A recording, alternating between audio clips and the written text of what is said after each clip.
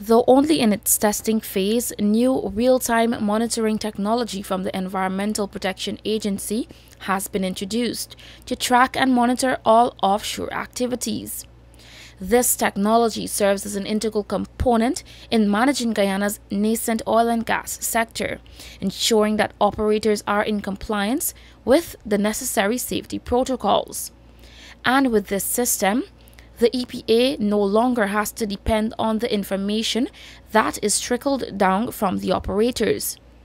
On Tuesday at the EPA's head office in Georgetown, head of the agency's oil and gas unit, Joel Grisandi, gave the media a simple play-by-play of how exactly the system works to capture information on the Liza Destiny oil ship docked in the Starbuck block. With sensors tagged on the ship, the EPA will have access to production numbers, gas levels, and power generation.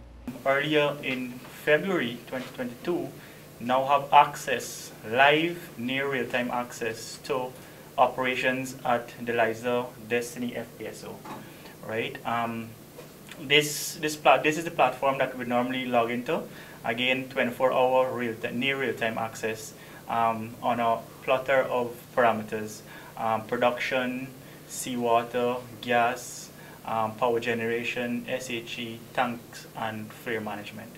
Right now, of interest based on the agency's mandate, particular interest is paid to, of course, safety, health, and environmental aspects. Right. As I said before, we get the data in near real time. And of course, we get the previous day's data to compare. The system also allows the EPA to effectively monitor flaring activities offshore Guyana using a satellite that can track thermal heat signatures. And according to Roshana Thomas, the EPA's Geographic Information System Specialist, the agency can determine whether flaring activities exceed the mandated levels outlined in the environmental permits. We're able to click on any one of these events. And this gives us, within 3 hours of an event, we're able to get the alert.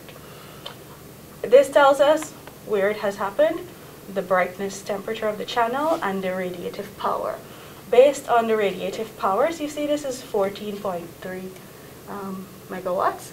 So it's likely that this is because of a heat-producing equipment on one of the ships, perhaps a crane or a compressor or a generator. Though the real-time monitoring system is up and running, the EPA will still continue with in-person monitoring on FPSOs and rigs offshore Guyana. Reporting for the newsroom, I am Shakima Day.